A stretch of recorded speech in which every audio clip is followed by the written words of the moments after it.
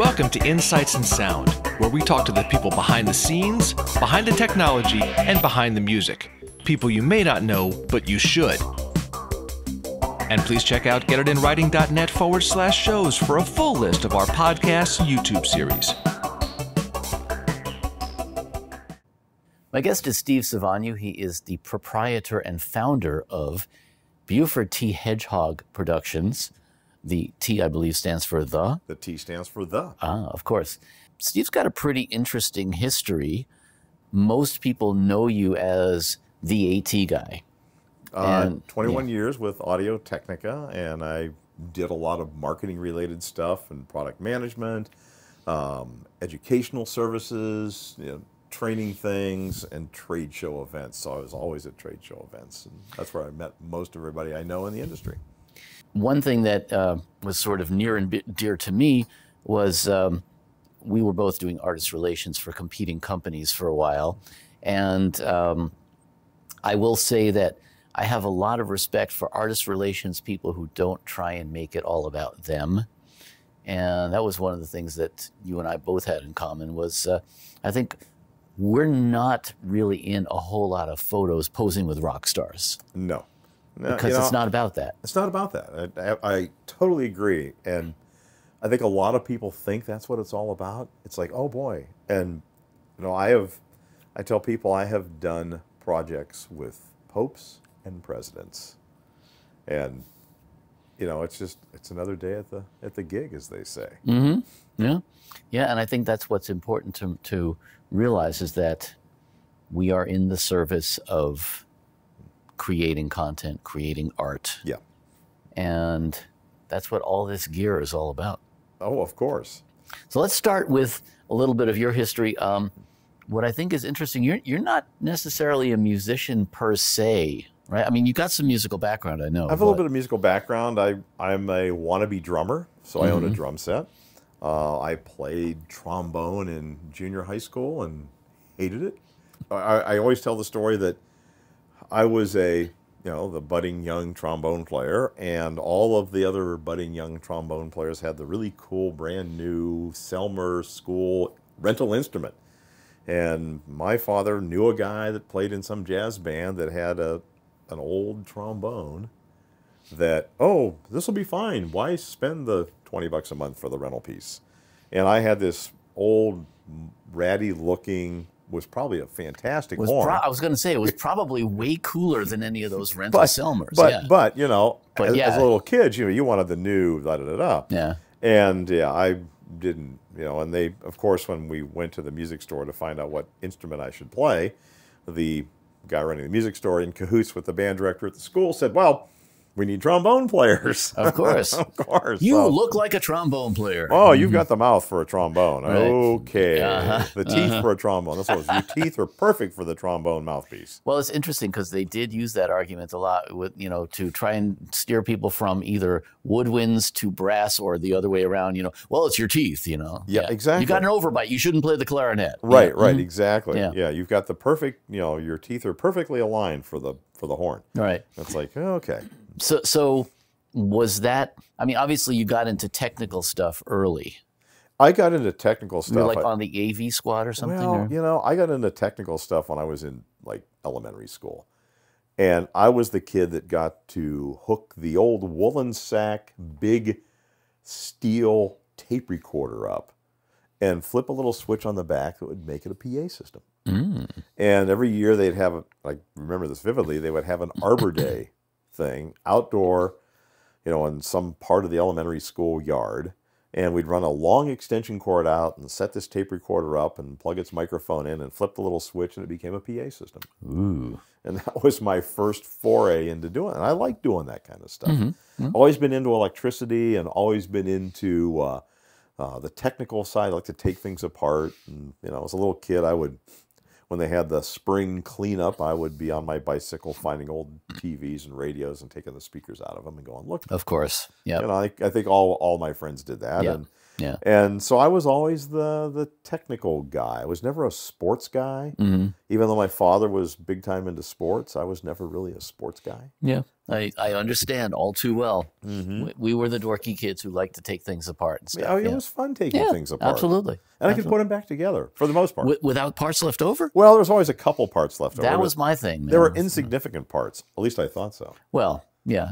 I always thought they were insignificant until I fired it up and it didn't work again. But you know, that's another story. Anyway, so tell us a little bit about the career development path, because obviously it was also a little bit convoluted. It was very convoluted. I grew up in Northeast Ohio. I went to college for 4 years at Kent State University and Youngstown State University. Got a degree in electronic engineering, but I really didn't want to learn about power and motors, and I really wanted to be in the audio world. And I would dabble in audio systems and play with sound systems, and I would do sound for friends' bands. I had a old Bogan amplifier and a couple of microphones and what more do you need? Homemade speakers, and I hooked that up. And you know, this is back when bands had, that was the PA. That's right. Trumpet speakers. And nothing went through the PA except the vocals. Except the vocal. That's right. And they were awful sounding because it paging horns. But it didn't matter because we were awful sounding. And exactly. It didn't matter because we were all going to be the next Beatles. All going to be the next Beatles. And so I graduated from college and started my own business. I was did a lot of different things. Audio-visual repair.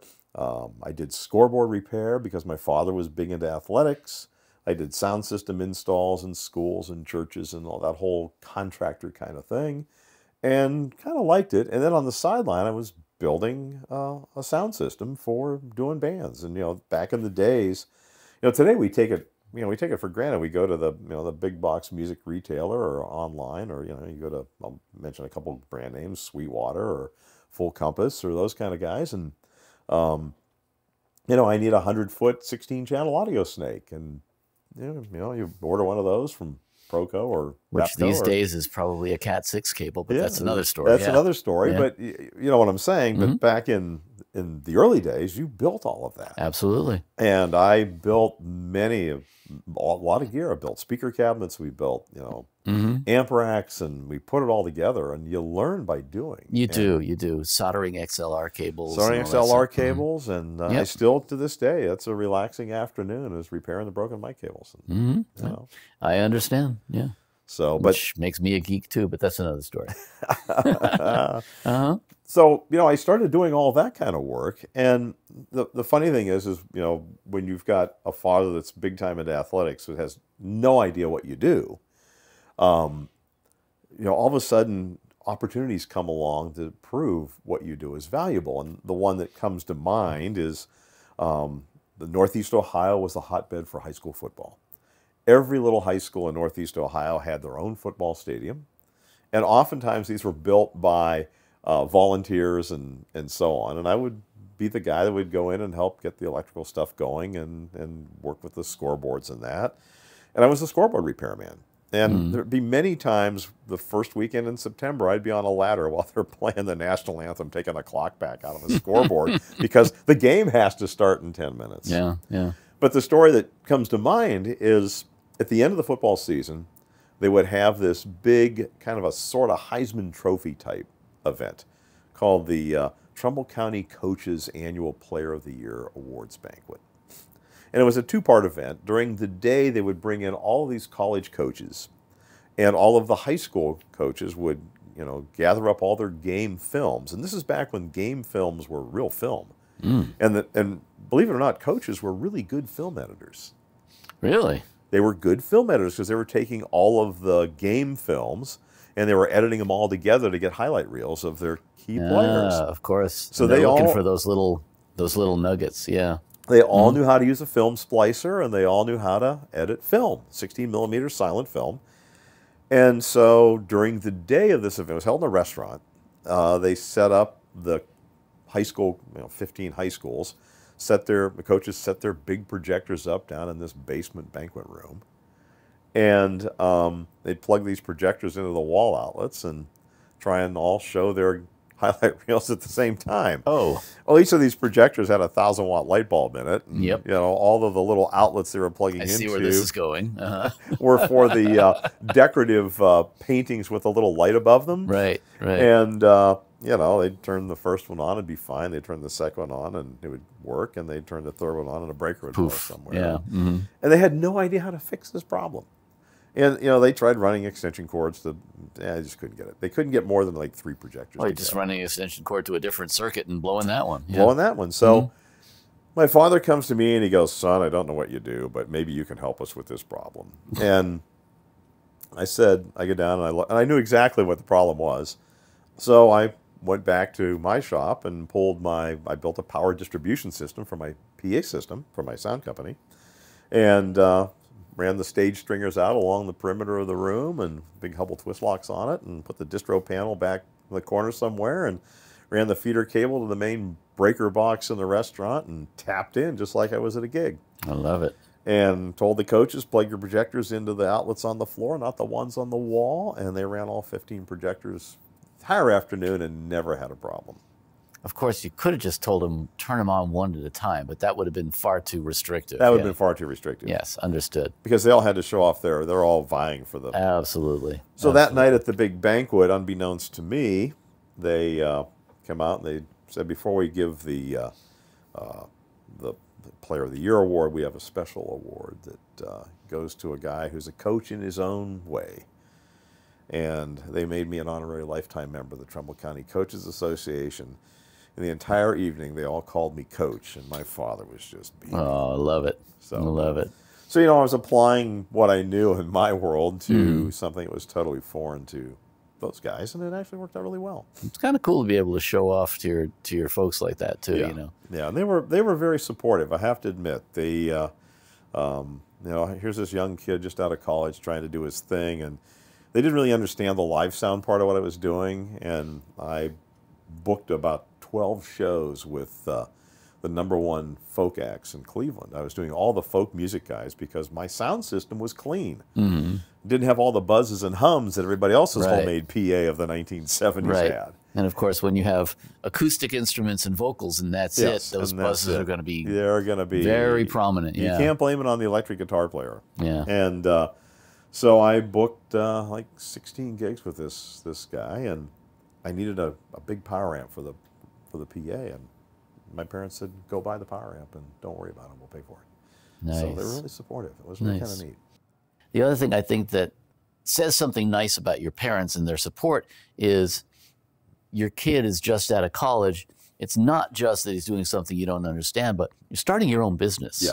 And starting your own business that's a scary proposition at any time, but I think more people do it now, whereas, you know, 20, 30 years ago, people didn't necessarily venture into starting their own businesses as often as they went to work for somebody else. So that's a brave step. Yeah, it was a brave step. And I did that for a number of years. And then, like I said, in 1979, the economy in Northeast Ohio basically tanked, and I watched everything just dry up. And at that point, I thought, okay, it's time to get a real job. And I got a job with a company called Kidda Automated Systems.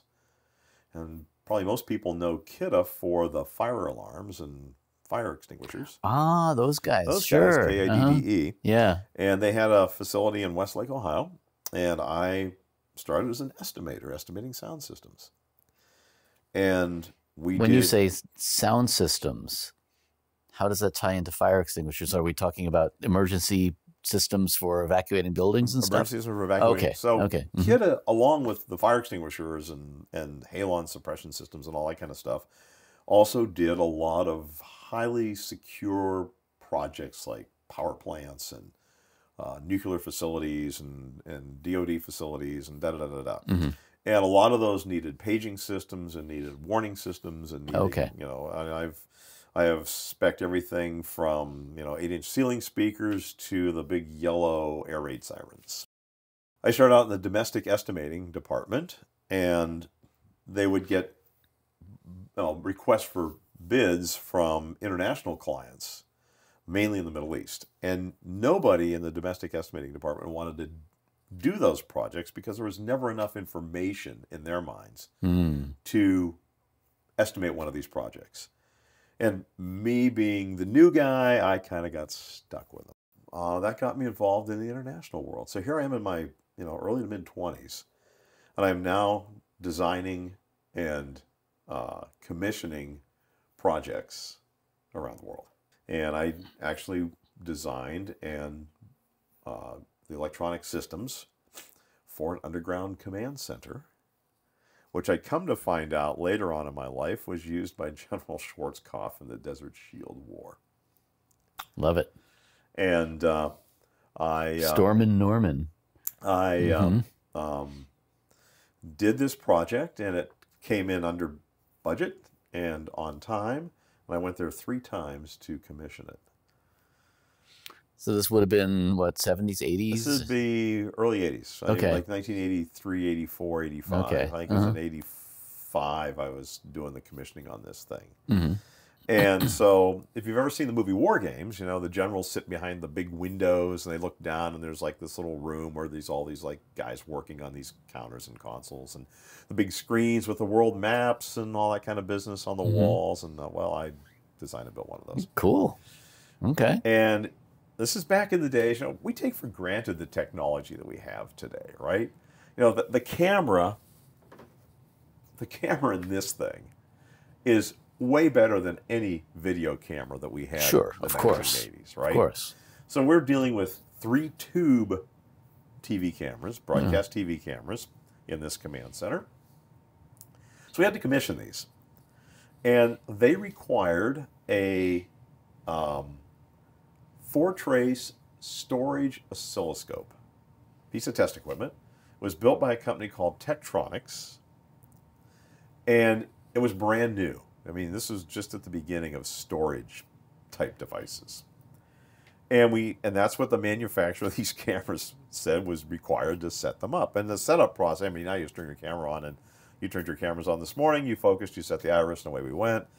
Well, with these TV cameras, you had to, set up a bunch of parameters. Sure, and, all manually done. All manually done. Mm-hmm. And, of course, the cables on those cameras in those days were about the size of my arm. Right. With like 85 pins in some giant connector. And so we would rent equipment all the time from this rental house, and they'd come in a big anvil padded road case, and we'd check it as luggage on the plane, fly over to wherever we're going, use it, bring it back, and we never say anything about it.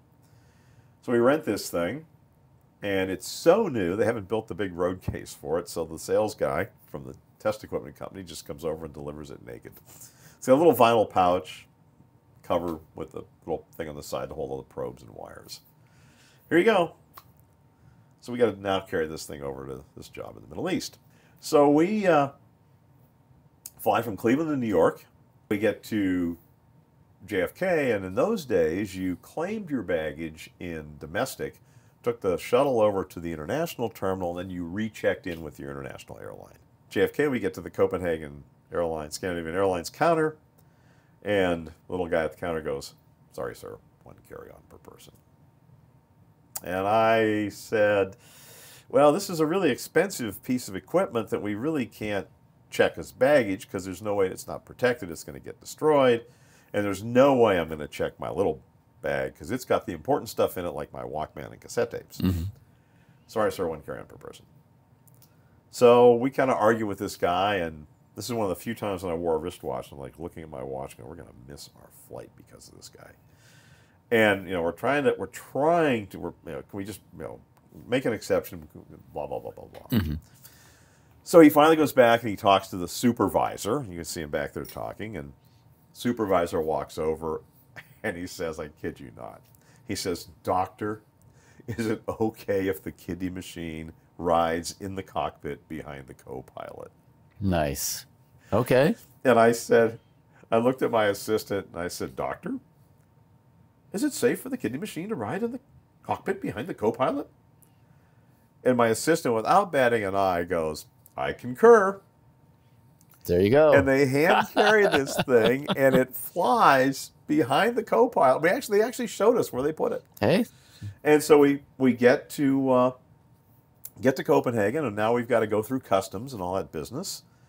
And the airline guy comes up to us and goes, "Doctor, is it okay if the airline holds your kiddie machine while you're enjoying the weekend in Copenhagen? And any problems with that?" And I turned to my assistant and said, "Okay, if the airline holds the kiddie machine while we're in Copenhagen, I concur." As long as you get it back, right? Yeah. And we get back the next day, and kiddie machine's going to fly in the cockpit. Okay.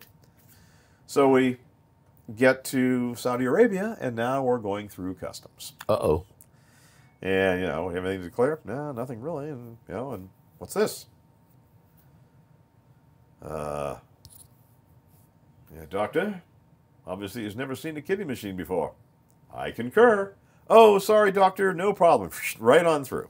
Nice. So we get to the job site, and now this thing has kind of taken on a life of its own. And we are calling it the kiddie machine. Yeah.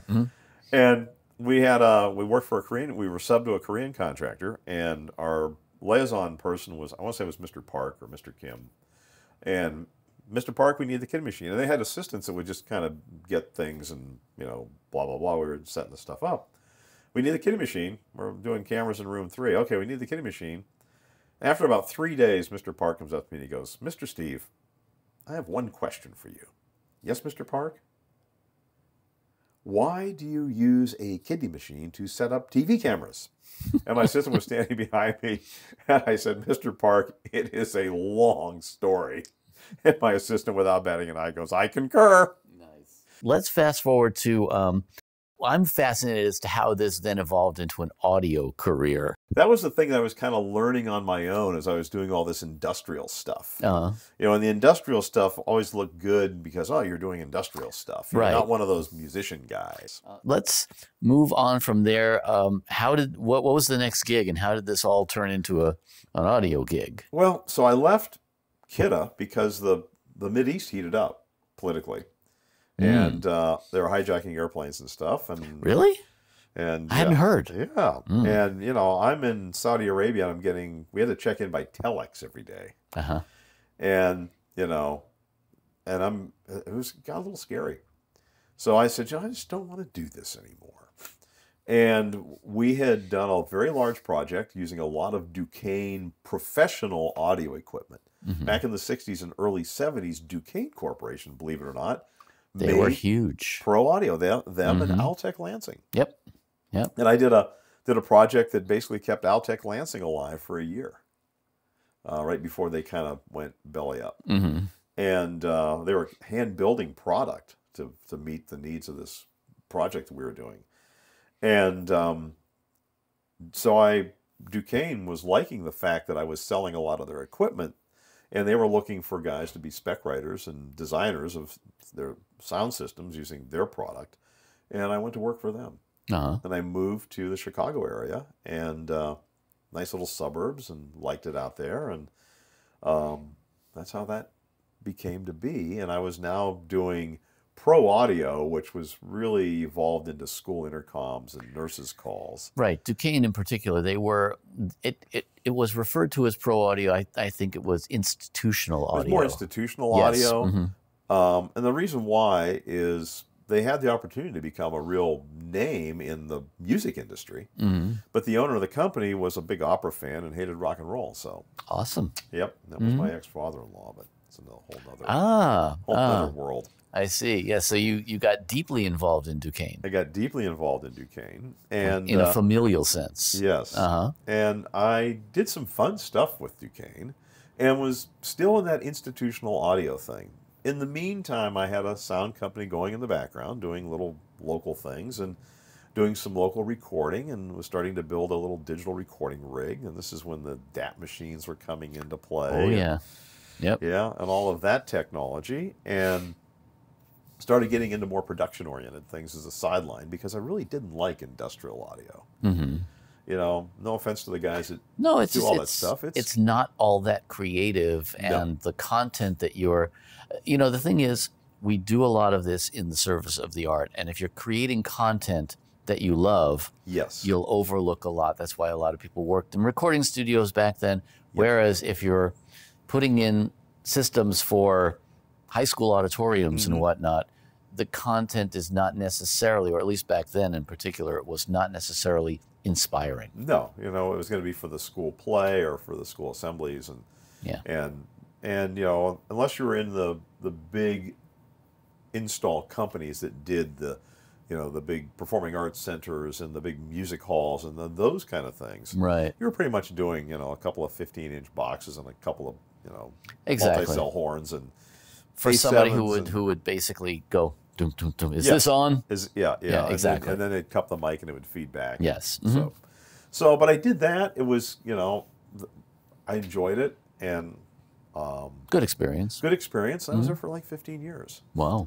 And then I decided again to go on my own, and I was doing more video production work and creating training videos and things, and left Duquesne, was married and got divorced. Of course, when you're the ex-spouse of the owners, The job goes away with the job marriage. goes away with the marriage.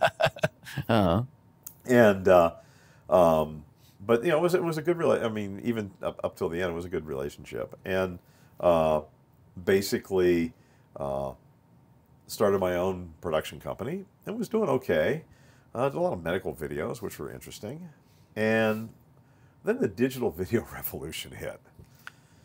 And all of a sudden, the clients just kind of disappeared because they could bring in a guy in just out of college that had some video experience, buy a Canon XL1 video camera and a Mac computer, and they were now doing video production.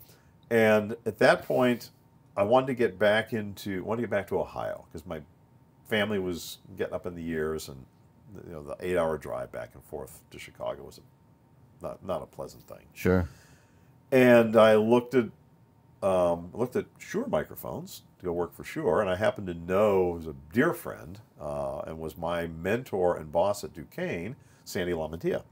Ah, good old Sandy. Good old Sandy. Uh-huh. Sandy LaMantia. Wonderful fellow. Fantastic guy.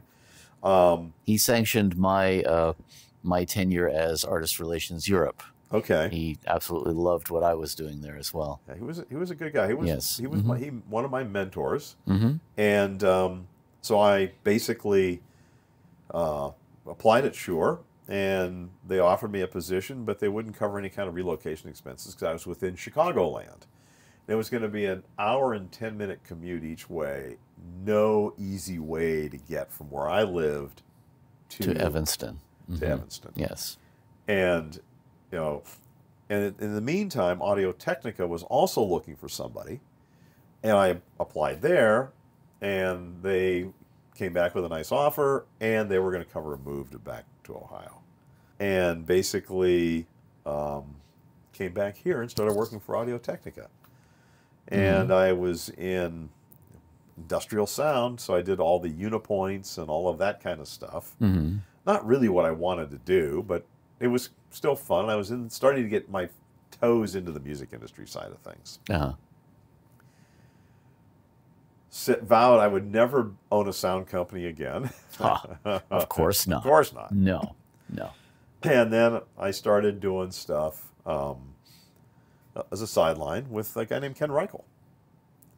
And we were doing some little concert things, and I started just cobbling together bits and pieces. And I actually bought some Mackie-powered speakers. They weren't the 450s or whatever everybody was buying. There were some bigger ones. And did a couple of concerts with them, and there was actually a magazine article written on. And lo and behold, you're back in the sound business. Back in the sound business. And I started building the PA stuff. Funny how that happens, huh? And, you know, went through all the analog stuff, and then I found a niche, and which was community festivals.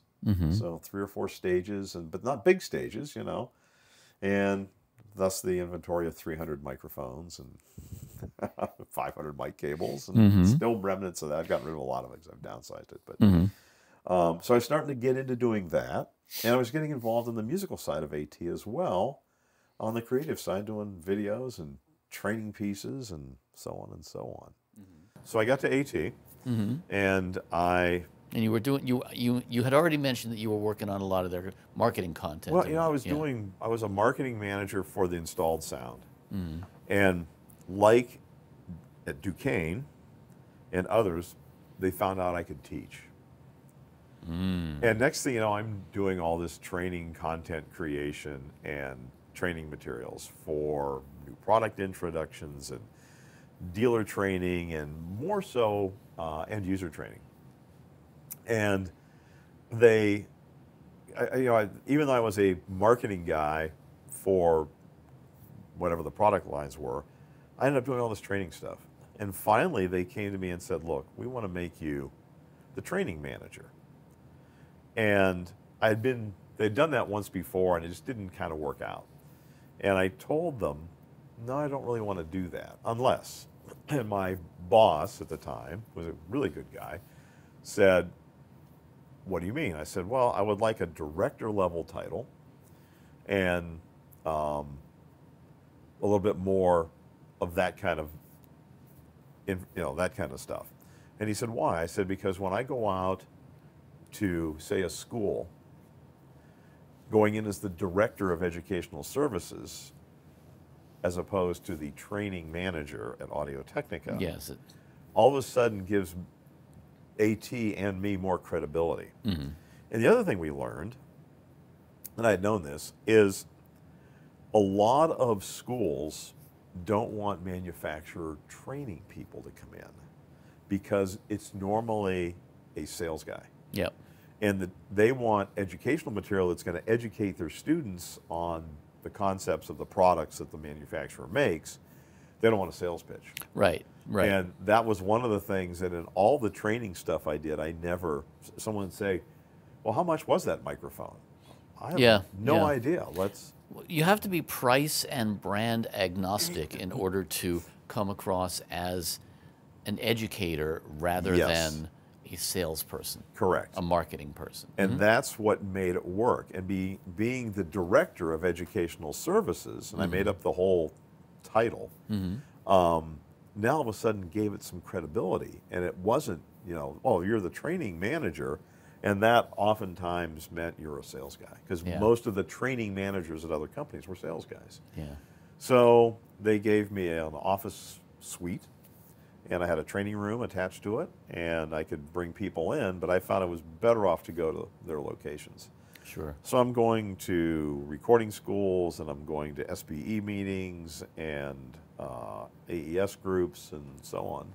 That's a great segue into talking about education, because a lot of what we do and a lot of the audience for the show is educators and students. Yes. And one of the things that I think is important is tying it to present day. We came up in an era where not only was technology different, the creative process was different. Yes. And now we have, to a certain extent, all this, as you say, all this equipment at our fingertips that literally does 90% of it for us. The connections are so much easier. It's one Cat 5 cable or 6 cable or whatever, as opposed to all of this technology that you really had to understand. Now, there's a good and a bad aspect to that.